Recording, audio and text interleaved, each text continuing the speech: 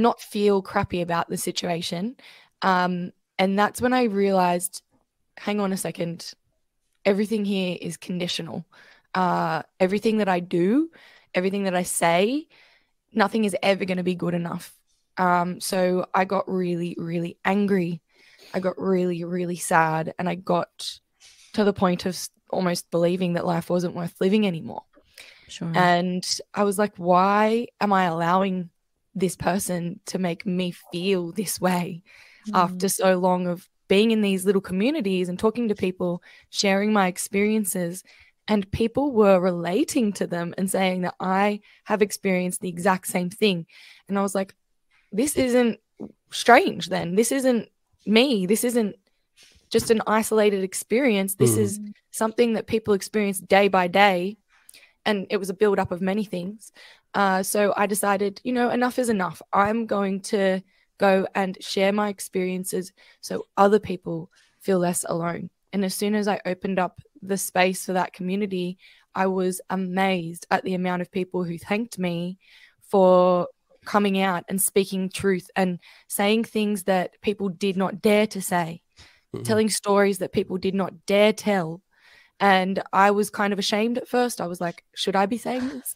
Should I be telling these stories? But as soon as I had people say, thank you for telling that, because now I know I'm not alone, it made me realize that this is so, so important. Like, more people need to know that this is common. It's not normal, but it's something that a lot of people go through, and there is a possibility that you can get out of it and get help and not feel alone. So that was the start of it. Wow. Thank you. Got an amen on that one, sister. Yeah, thank you. Sister. Eve, seriously. anything you'd like to share before we get back to Real Deal and some of the points? That was a really great question, Crystal. Yeah, it's a great I can't say question, Crystal. I don't know. Question, I'll try and do the short version. I was going to say, Eve was going to go like, okay, how much time do we not have? How much time do we not have? Okay, so before really you start, everyone's got up all day. I've got. Yeah, I was going to say, before you start, everybody, please don't think she's like thinking she's better than all of us. Eve is. She's tired. Okay, she's done a full day. And it's like, and she's got children. She's up late. Thank you for doing this. I really appreciate it. Yeah. I am going to go shuddy. Go right ahead.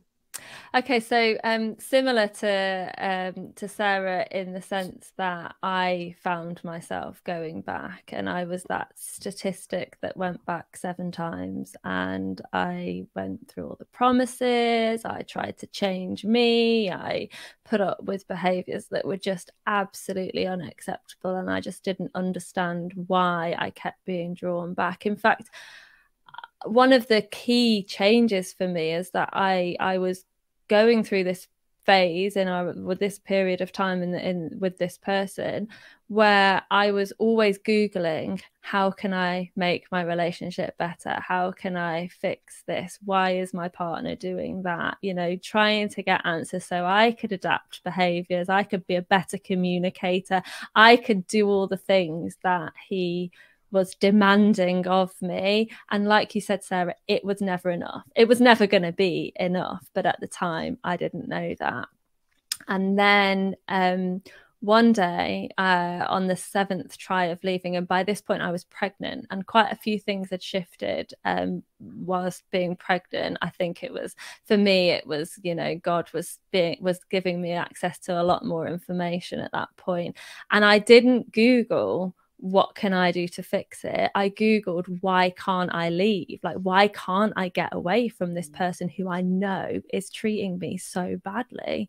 And that is when I stumbled across the term trauma bond. And I was just like, that is exactly what I have. That is the problem. I have this trauma bond. And I absolutely like dove into all the information.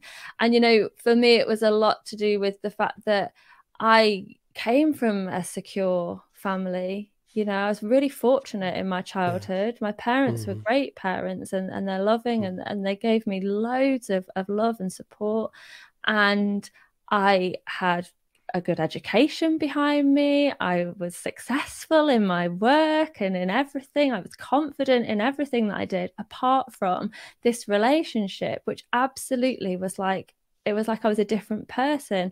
And I really wanted to be able to say to people, like, you are not alone. It doesn't matter.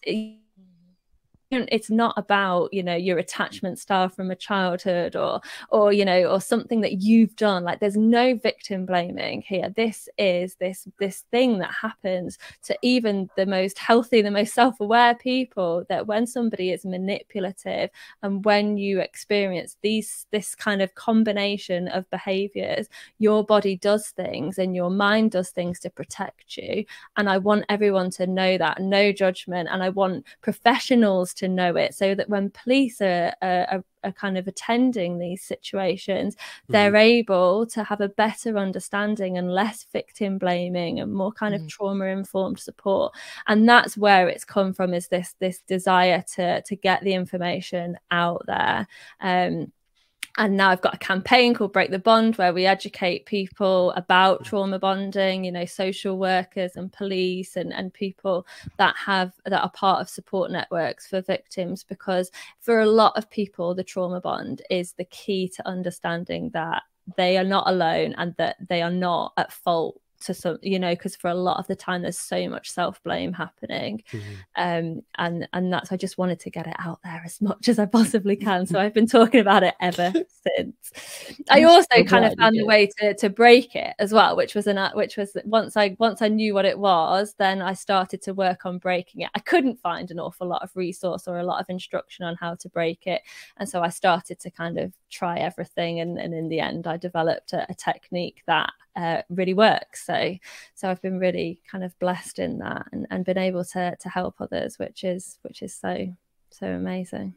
Thank you. I'm so glad, because just even myself over the past couple of years and doing the Googling myself, I can tell you it's people like you guys and everyone else spreading the good word is why we can help ourselves when we get online, if we don't, you know anyone else yet before we start opening up and talking about it. So I thank you both ladies for being willing to share. Hey, I'm glad that both of them felt comfortable enough to open up, and they didn't have a crazy person joining the show. They had somebody normal like you.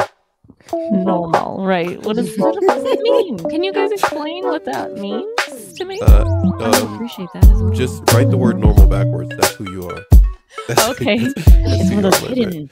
Okay, Eve, you brought up